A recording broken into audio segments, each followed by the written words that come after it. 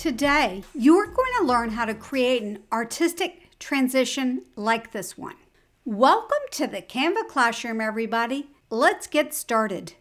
I'm going to try to make this as simple for you as possible. So what you're going to do is watch all the way through, because at the end, I'm going to give you a gift that's going to make this super simple for you. What you want to do is you want a video template. If it's not there, then you will click video and then you can click video.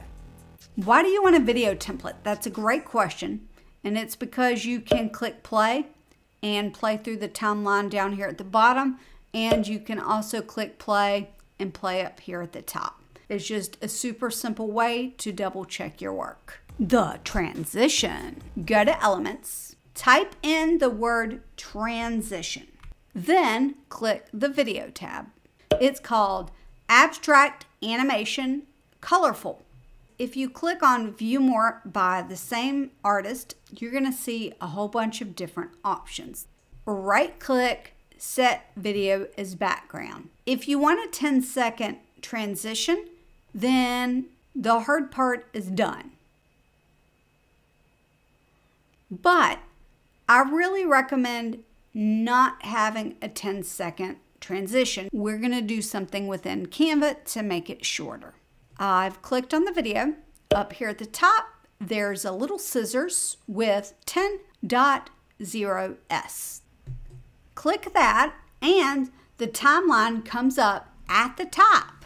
You'll see the playback bar as it's moving. At the beginning, there's a purple bar that if you hover over it, you will see the double arrow. And at the end, the same thing. For this particular video, what I like to do is left click at the beginning and then drag.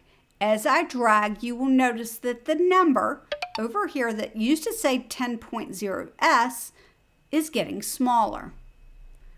I drag it till it's about 3.5. Let's go one more, 3.4, and see what that looks like.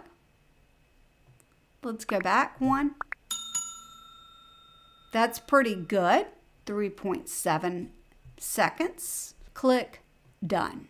We need to add some text. When you press T on your keyboard, a text box will pop up. You can type what you want your transition to say. Not all transitions need words, but it's a nice custom touch.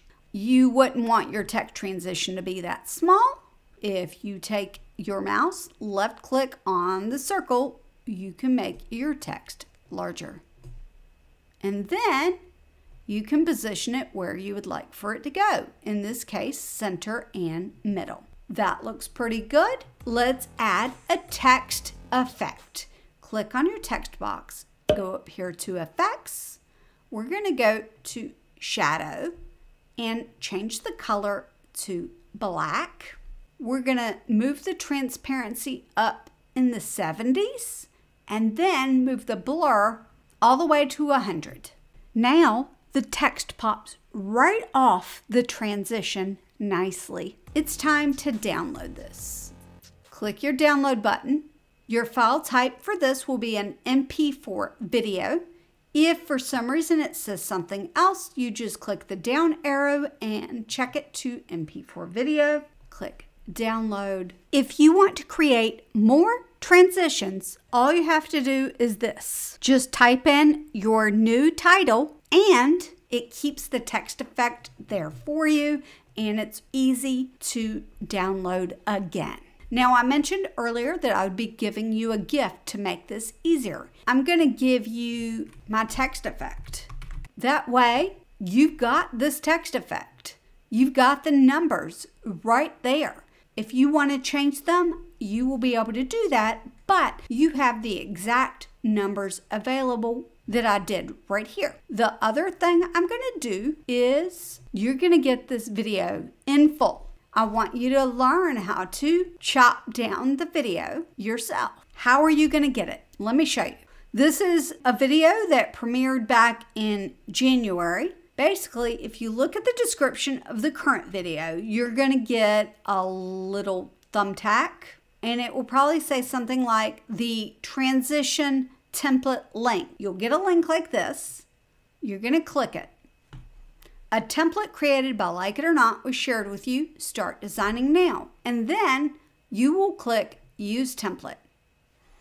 It will open it up and you'll be able to use it. If you want to know how Canva Pro saves me time, be sure to check out the video listed in the description below. It's also going to be right there on your screen for certain devices, so be sure to tap into it to learn how Canva Pro saves me time. If you like this tutorial and want to see more like it, then make sure that you are subscribed, hit the notification bell, and I'll see you in the next video.